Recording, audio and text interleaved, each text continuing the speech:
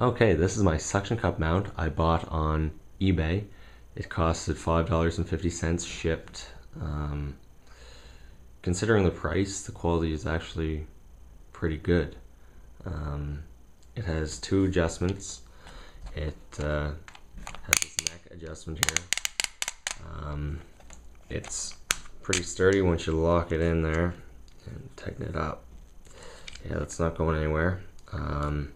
And the second one is, this piece here. It twists like this, and of course this is adjustable as well. Quality, like I said, is pretty good. It sticks really well to windows and stuff. Nice big suction cup. What you do here, I'll actually have a plate to stick it onto. So how it works is, you can see underneath here, when I pull this lever, the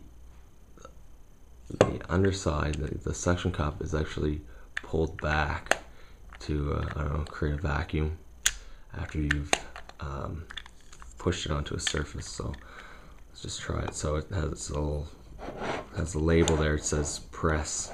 So you just push there and flip the lever, and yeah, it's not going anywhere.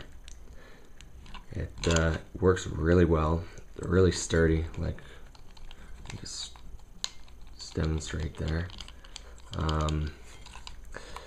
Yeah, it could definitely hold a decent sized camera. I used it with the ZI-8, which is tiny, but it could definitely work with a larger camera. I don't know if I trust it with, you know, like a nice SLR or something like that, but I definitely trust it for use with my ZI-8.